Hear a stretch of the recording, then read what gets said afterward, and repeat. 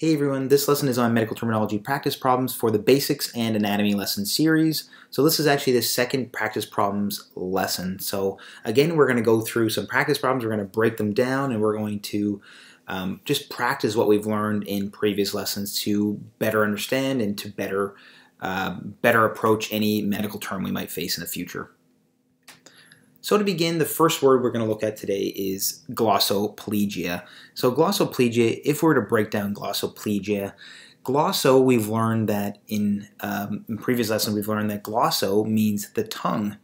And plegia you can think of paraplegia or paraplegic. Plegia stands for paralysis. So when we put this together, glossoplegia means paralysis of the tongue. The next word we're going to look at is autorea. So again, when we break it down, we look at the first portion of the word, auto. Auto means ear or relating to the ear. And rea, we've learned that rea stands for discharge. So when we put this together, autorea, it simply means a discharge from the ear, whether that be wax or pus or anything. It's just really any kind of discharge from the ear. So the next word is pericardiocentesis. So again, we just break it down. So we start with peri. So peri, we've learned that peri stands for around or surrounding or enclosing. Cardio, we know cardio stands for the heart or relating to the heart. And centesis, what does centesis mean? Well, remember that centesis actually means removal of fluid or aspiration. So when we put this all together, pericardiocentesis means a removal of excess fluid from the pericardium that surrounds the heart. The next word is pneumocyte. So this one's a little bit easier. So what does pneumocyte mean? Well, again, if we break it down, pneumo, we've learned that pneumo means lung or relating to the lung. And cyte, when we look at cyte means cell. So when you put it together, it's a lung cell, and in fact, a pneumocyte is a type of lung cell that actually lines the alveoli of the lung. The next word is colpotosis. And colpotosis, when we break it down again, colpo, we've learned that colpo means vagina, and tosis, we've learned that tosis means lowered position of an organ or prolapse. So when we put this together, colpotosis means prolapse of the vagina. The next word is pyoderma. So what does pyoderma mean? Well, again, we just break it down into pieces. This is the easiest way to look at any medical term, is just to break it down into pieces. So again, we start with looking at pyo. Pyo means pus. And derma means skin. You can think of dermis or dermatology. Derma means skin or relating to the dermis. So pyoderma, when we put that together, it means infected skin disease that produces pus. So it's a disease of the skin that produces pus. That would be pyoderma. The next word is pyrogen. So again, pyrogen. What does pyrogen mean? Pyro, you can think of fire. So pyro, you can think of fire. This is how I remember it. Pyro really means fever or relating to a fever. And you can think of genesis or genic.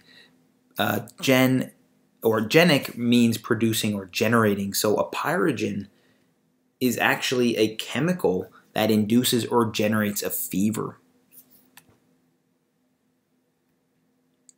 The next word is orthopnea. So what do you think orthopnea means? Well, this word is a little bit tricky. Now, orthopnea, so if you look at ortho has to do with position, it has to do with straight. You can think of orthodontist. When you go to an orthodontist, they straighten your teeth. Ortho means straight or something to do with position. And nea is to breathe or breathing. So when we put this together, orthopnea, you can think of, it's kind of weird, right? Positional, straight to breathe, breathing, but really it means a shortness of breath when lying down. So this word itself doesn't quite fit its actual breaking down meaning. But when you think about it, it's something to do with position, and Nia means breathing, so think of a condition. It's actually shortness of breath when lying down. The next word we're going to look at is gynecomastia. So what do you think gynecomastia means? Well, gynecomastia, if you break it down again, gyneco, you can think of gynecology. Gyneco means female or woman or something relating to feminine. And mast means breast or breast tissue. We can think of a mastectomy. And ia means abnormal condition. Now, when you put this together, it might sound a little odd. So, abnormal condition of feminine or female breast tissue. But really, gynecomastia means it's an abnormally large breast in men. So, gynecomastia is actually a condition in men where they are abnormally large breast tissue. The next word we're going to look at is hidradenitis or hydradenitis. And what do you think this word means?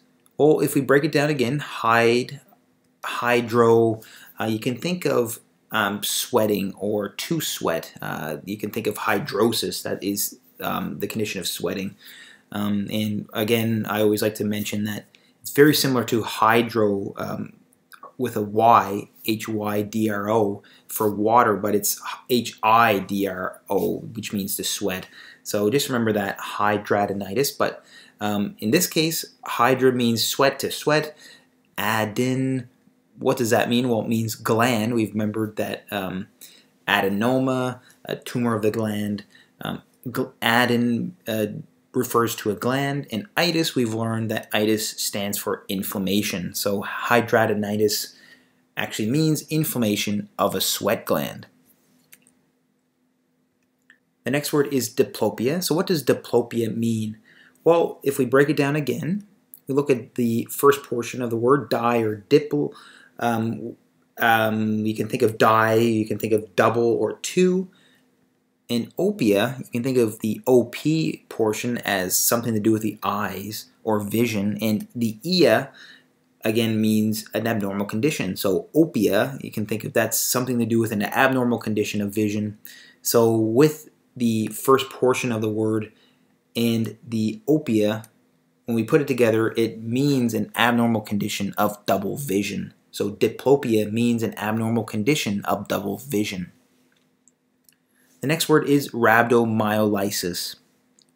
So when we break this word down, rhabdo, you might not have heard of this before. I don't think I've taught this before in previous lessons, but rhabdo, in essence, stands for or means muscle and typically relates to striated or striated muscle. Now we've learned myo itself means muscle, and we've learned that lysis itself means breakdown or destruction. So when we put all this together, rhabdomyolysis means a destruction or breakdown of striated muscle, and it's a condition where it's very rapid degradation or destruction of muscle. The next word we're going to look at is osteochondroma. So what does osteochondroma mean? Well, when we break it down again, osteo, we know that osteo means bone. And chondro or chondra means cartilage. And the oma part means tumor or neoplasm. So osteochondroma means a tumor or neoplasm of an area of bone and cartilage. The next word we're going to look at is orchiectomy. So what does orchiectomy mean? Well, orchiectomy, if we break it down again, so orchi means testicle or testes, and ectomy, again, means removal or some kind of surgical excision. So when we put this all together, it means, or orchiectomy means surgical excision of a testicle or the testicles. The next word we're going to look at is myelodysplastic. So what does myelodysplastic mean? Well, again, just break it down. So myelo means spinal cord or bone marrow. Dys means abnormal or difficult. And plastic means pertaining to formation or development. You remember, you can think of plasia, neoplasia. Plasia means something to do with growth or proliferation, something to do with development or formation. And ic means pertaining to, so plastic means pertaining to formation or development. So when you put this all together, myelodysplastic literally means a condition of abnormal formation or development of the bone marrow, but in fact it actually, myelodysplastic syndromes or myelodysplastic diseases are actually a group of cancers of immature blood cells in the bone marrow. So it's, again, another word that doesn't quite correspond with its exact meaning, but we can understand that myelodysplastic has something to do with the bone marrow, myelo, and dys means there's an abnormality, and plastic, again, means something pertaining to formation or development. And you can think of development or maturation of blood cells, so that might help you remember what myelodysplastic means. The next word we're going to look at is microangiopathy. So again, breaking it down, we know what micro means. Micro means small. Angio, we can think of angio, that simply means blood vessels. And pathy means disease. So when we put that all together, it's just a disease of the small blood vessels. So microangiopathy means a disease of the small blood vessels. The next word is meningoencephalocele. So again, it's a big word, but again, we approach all medical terms the same way, just break it down into pieces that you are familiar with. So we might have heard of meningo, or might have heard of the meninges. So meninges are just the layers in our central nervous system. Encephalo means the brain, so we've heard of things like encephalitis. And cele means a swelling or hernia or an outpouching. So when we put this all together, it means a swelling or hernia of the meninges and brain. The next word we're going to look at is leiomyosarcoma. So again, it's a big word, but again, just if we break it down into small pieces, we can understand what it means. So lyo, we might not have learned this before, but lyo means smooth, and usually in relation to smooth muscle. Myo, again, we know that means muscle. And sarcoma means cancerous tumor. So when we put this all together, leiomyosarcoma means cancerous tumor of the smooth muscle. The next word we're going to look at is hydrocephalus. So again, breaking it down, hydro, we know hydro means water or fluid. Cephal or cephalus means the head. So when we put this together, hydrocephalus means an abnormal condition of a fluid-filled head. So it's when there's increased amount of fluid in our heads. That is hydrocephalus. The next word we're going to look at is hemochromatosis. So again, if we break it down, hema or heme means blood.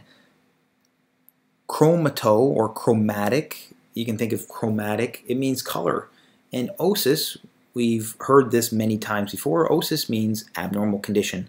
So this one again is going to sound a little odd when we put it together. So hemochromatosis, when we put it together, it's an abnormal condition of blood color. So what does that mean? Well, hemochromatosis is actually a genetic condition leading to high levels of iron. So hemochromatosis is a genetic condition where individuals have high or very high levels of iron.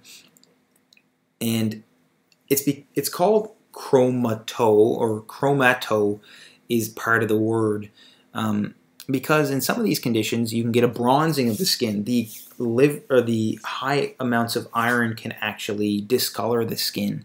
So this is why we call it hemochromatosis. And the last word in this lesson is dysosmia. So again, if we break the word down, dys, we've seen in this lesson that dys means difficult or abnormal. Os or osm means smelling or to smell. And ia, we've learned before, it is a condition. So when we put it together, dysosmia means a condition of abnormal sense of smell. Anyways, guys, that was the second practice problems lesson for the medical terminology, the basics, and anatomy lesson series. I hope you found this video helpful. If you did, please like and subscribe for more videos like this one. And as always, thank you so much for watching, and I'll see you next time.